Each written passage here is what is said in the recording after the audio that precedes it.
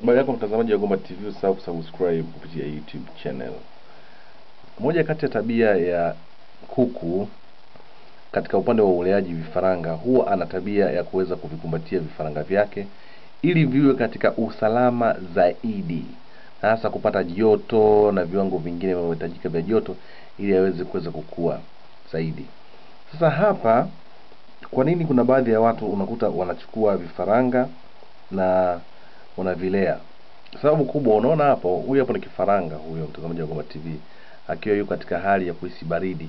Na kwa kawaida kama kuku wa kienyeji, hasa hao wanaolalia, anaweza akamkumbatia mama yake na mama yake kuwa naye makini ili aweze kuingia ndani ya miguu yake, aweze kupata kiwango cha joto ili aweze kukauka mapema. Na kile kiwango cha joto anachokipata huwa kinamsaidia yeye kuweza kukauka kwa haraka zaidi na kuendelea kuishi duniani kama kawaida.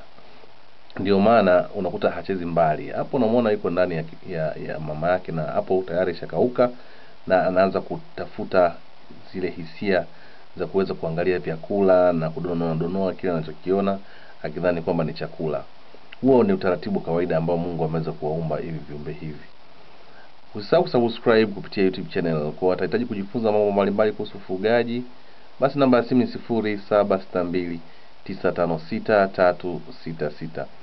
Nashukuru sana kuangalia Gomba TV.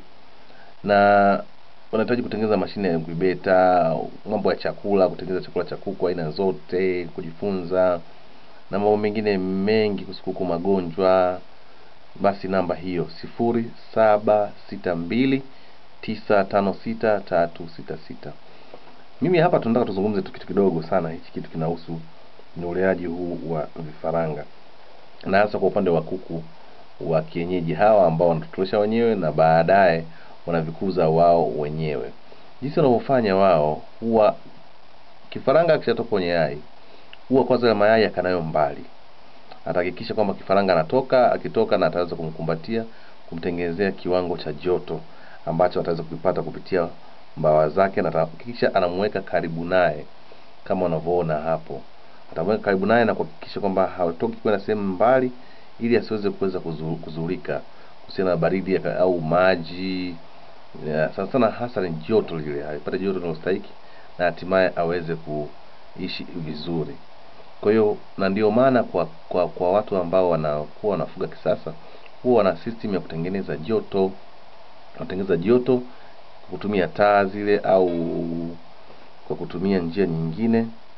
Kama sio taa, basi wanatumia njia zingine. Njia nyingine ni kama labda moto, jiko la mkaa na vitu kama hivyo, na kuweza kumsaidia kuweza kukua kwa uzuri zaidi. Usisahau kusubscribe. Lakini hapa mama huwa anahakikisha kwamba kifaranga chake hakai mbali naye na atakaa karibu na chakula, na hata kama mayai mengine hajatoka zaidi, atahakikisha kwamba anaendelea kukumbatia ili aweze kutotoa, ndipo ataanza kuanza kufanya mishimisho zingine. Na hawezi kuviacha kwenda kutafuta chakula, hapana. Atakuwa navyo pale pale na atavikumbatia vizuri viweze kupata joto kwa uzuri zaidi. Hiyo ndio nature ya Mungu alivyoweza kuwaumba viumbe hawa, namna ya kuweza kuwalea na kuwalea vizuri. Sasa ni vyema kwa mfugaji, ukiona hatua hii ipo, basi cha kufanya wewe chukua chakula, angalau unaweza kuwekea karibu pale ili waweze kukaa vizuri, kwa maana asiweze kumove sana na vifaranga waweze kupata chakula. Hii ni kwa wale ambao wanafuga kuku hasa hawa wa kienyeji. Kwa chakula, maji unawekea pale pembeni karibu ili asiweze kuhangaika na kuanza kutafuta wapi pa kupata chakula kwa ajili ya kuweza kula. Asante sana, usisahau kusubscribe. Asante kwa kuangalia Gomba TV. Bye bye.